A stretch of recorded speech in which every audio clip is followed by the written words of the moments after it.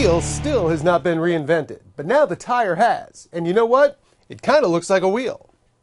All-terrain vehicle specialist Polaris has announced plans to put a non-pneumatic tire into production by early next year. In place of a traditional air-filled carcass, the NPT features a tread band wrapped around a polymer web that gives it shape and support while providing cushioning over the roughest terrain.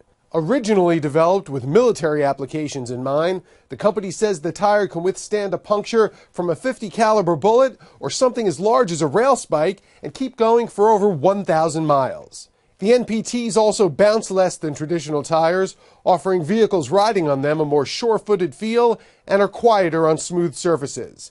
No word on pricing yet, but Polaris says the main selling point is the confidence that they won't leave you stranded in the wilderness. And since they don't need air, that wilderness could be just about anywhere in the universe. Polaris is the name of a star, after all. In New York, Gary Gastelou, FoxNews.com.